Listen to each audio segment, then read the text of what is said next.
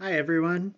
In this video we're going to learn how to select a display photo for your reed. First, go to your Reedbook, select the reed you want to change, click Edit in the top right, and here you can long press the photo that you want to be the display photo. You'll see it turns blue once you select it. I will choose this one where it shows the opening, click Save, and go back to my Reedbook, and you can see it shows the opening image in the top left. If I want to change it back, I can just go to the edit screen and go to the scrape photo. Save, and it updates in my Reedbook.